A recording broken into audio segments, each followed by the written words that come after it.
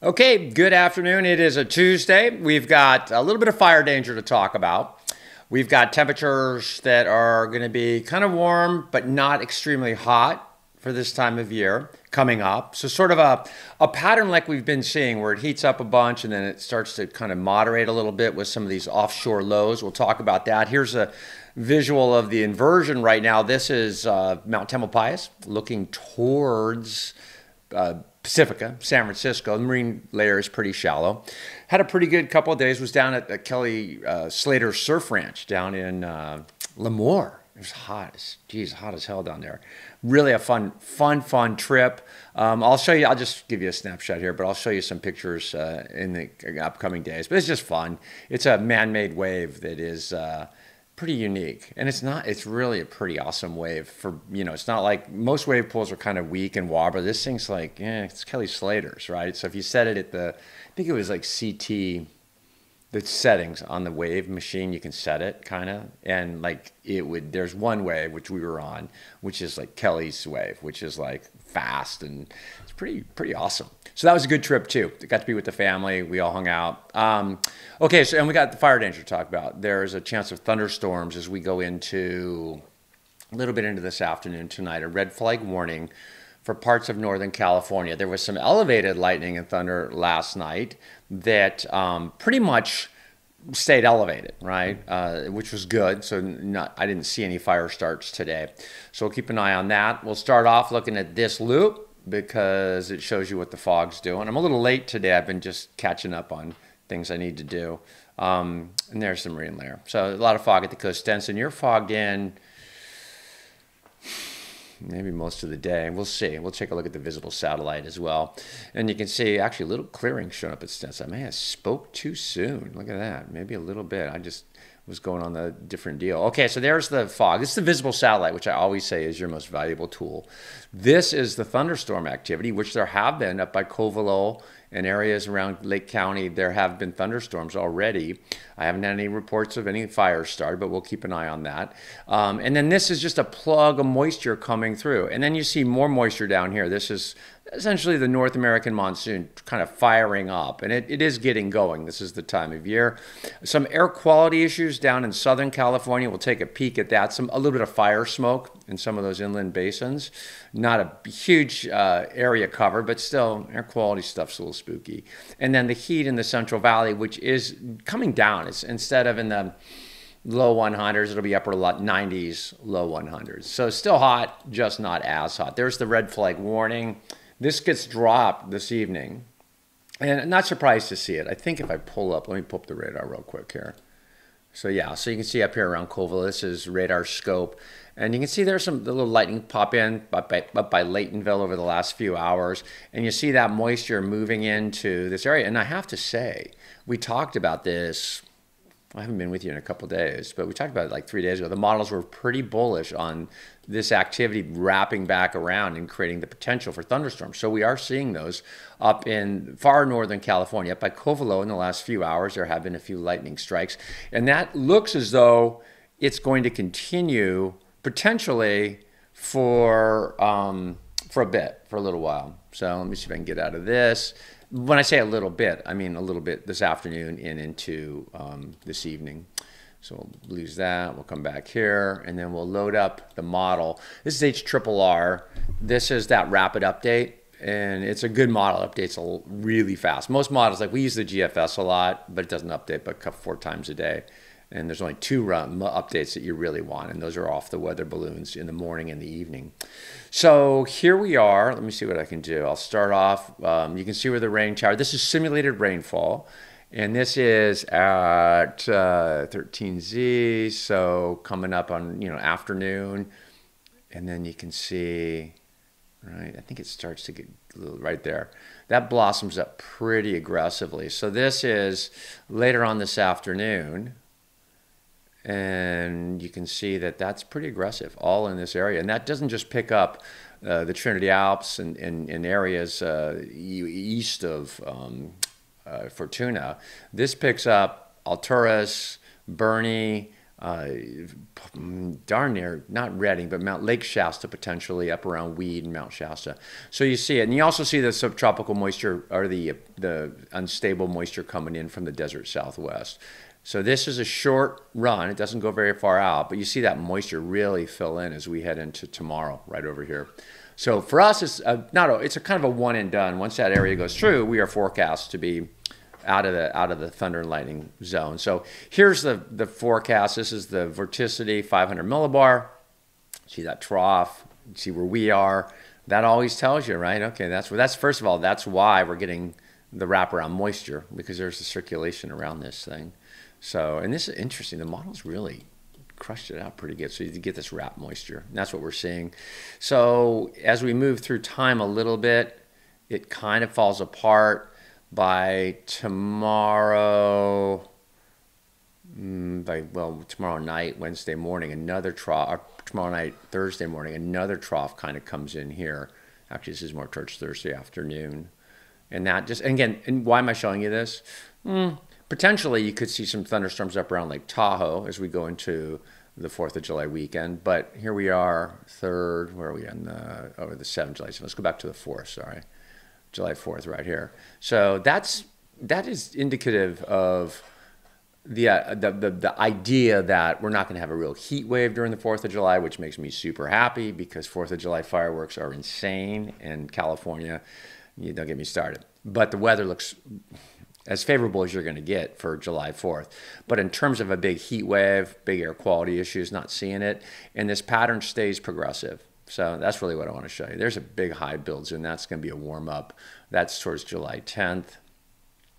And there's another big warm up there. This is funny. This low wants to hang out there. That's July 15th. Look at that thing, just lingers. So we'll keep our eyes on it. These are the forecast highs, or the highs from today.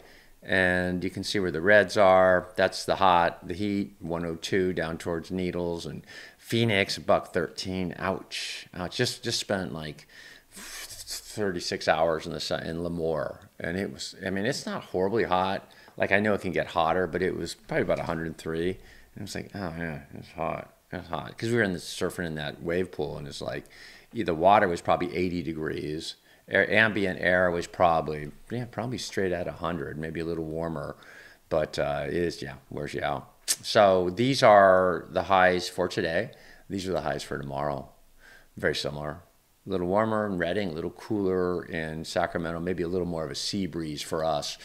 And then the satellite loop will pick up this subtropical moisture, some spinners, some tropical activity down near Mexico. Lots of activity, a lot of activity in the tropics. So we'll be keeping it. This is that time of year where you start seeing the hurricanes, the tropical storms start to fire up. And then there's that moisture plume, right? That's picked up. That's the thunder and lightning that we had last night in those areas and up in the foothills. And then that's kind of where we are right now in terms of cloud cover. So just a big picture. And what you see here is you kind of pick out the little low here. But what I really think you see is a big ridge of high pressure here. That's a pretty big high, big dome. So we'll keep an eye on that. Yeah, I'm a little out of the loop. I did that thing I told you I never do. I try not to do. It's like not look at the bowl. I just was surfing, so I wasn't looking. And so it's kind of difficult. You come back in and you're kind of like, oh, yeah, thunderstorms last night. I wonder what the model looked like. And you have to go back, and because it's important when you do weather, as you know. I mean, because that's why you're watching probably, because the more you watch these models day after day after day after day, you understand the pattern recognition component of it, and you understand, oh, this is where I live. I live behind a mountain that's got a funnel, so we get some strong sea breezes. So no, I can't forecast that. You can though, because you know right where you live. So I mean, I won't get into it too much, but that's why. So I kind of let me go back. I kind of got out of the loop a little bit. Heat advisories, northern Washington. Heat advisories, Montana. Red flag warnings, kind of a little north of Bend. Red flag warnings for us through 8 o'clock. Here's the air quality concern. This is down kind of LA-ish, more Covina, I guess, kind of out in that area. And then extreme heat warning in the desert Southwest. And that's terrifying to me, only because when you go, I mean, I get it. It's July and it's hot. It's July 1st. But when you live in Phoenix and you need an extreme heat warning, that means it's hotter than hot, because Phoenix is just hot, right? So it's spooky. Okay, you see some of the smoke down in Southern California. This is a smoke model. And you'll see it, we'll click it through here again, but you see there's a couple fires down here, threw up some smoke, and then you'll see the model as we go into 2 o'clock tomorrow, a little bit of smoke, keep an eye on that. And then you see these Canadian smoke coming down, look at this, in the East Coast. So that's all from some Canadian fires, and that's a big deal. So air quality, it's higher level smoke, but as it settles in these areas, it'll start to drift down a little bit. So air quality, a thing, not horrible, but running about 50 to 60 parts per million in these darker orange areas, which is an indication of unhealthy air. This is Mount Shasta, and that's some of that unstable. Ooh, wasn't that nice? Little rain shafts, huh? Well, look at that. There's a little added bonus today. Gosh, I'll live with that. That's awesome. Just beautiful rain shafts. Let's blow it up a little more and go a little further out. So we know what the weather's going to do. Watch the turbulence here. So it comes in. Yeah, it was already unstable from last night. Look at that. Look like some rain shafts. It might be Virga, rain that falls not hitting the ground. But that's a beautiful, wow, right? And you see which way it's coming from, right? It's not coming from the north or the west. It's coming on that wraparound direction from the east. What else we got for you? Okay, Mount Whitney. I don't think there's any clouds down there, but we'll take a look. Mount Whitney Portal, just beautiful. God, they had nice air quality up there too. Sometimes this east side of the Sierra Nevada gets a little bit sketchy in there with the air quality, just because the dust and what have you, but looks like a good day. Steamer Lane swells down, but starting tomorrow's Wednesday, Thursday, Friday, Saturday, the swell comes up, and it's going to be a hell of a run for 4th of July. Like, not just for Santa Cruz and areas that have good south swell abilities, but for like Trestles down Southern California, Malibu. It's a really nice looking swell. So you'll be seeing a lot of surfboards on cars as you go through the next couple of days. Not so much today or tomorrow, but then by Thursday. All right, this is Trestles. Kind of not a great shot, but Trestles gonna get some swell. Oh, there it is. They focused it in. It's not very big today. They're calling it 2 to 3, but I guarantee you, come Thursday, Friday, this lineup's gonna be packed. There is zero or not a lot of snow left at Mammoth Mountain. It's 68 degrees up at Mammoth. It's kind of funny, isn't it? We were watching people ski down this 2 weeks ago. So when it goes, man, it goes. The snow, that is. So I decided to take a peek at that. I think that's the last time we're gonna look at Mammoth. I know, right? Look at this, Brooks Bears. I haven't seen any bears, but oh my God, right? Are you kidding me? Look at that freaking God. How many fish is it? How many fish are in that pool? Because they're driving upstream. There's a salmon run. So they're driving upstream to get to their spawning grounds. And the bears at Brooks Falls stand here and just mow the fish. But I mean, I think I could catch a fish there. I really do. I think if you don't, it's you, man. I mean, geez Louise, right? Let's see if we can do something else. Hey, thanks for hanging in, by the way. I'm dragging a little bit today. It's kind of the heat took it out of me yesterday. Let's see if we can, bear. That's cool. Look at you, buddy. Brown bears, not grizzlies. Brown bears are bigger. I know. I wonder if he got himself a fish.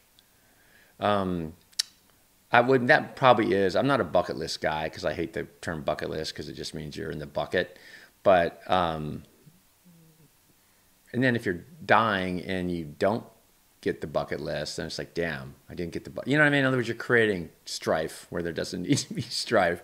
But I think a good aspiration would be to get up here and watch this activity with these bears.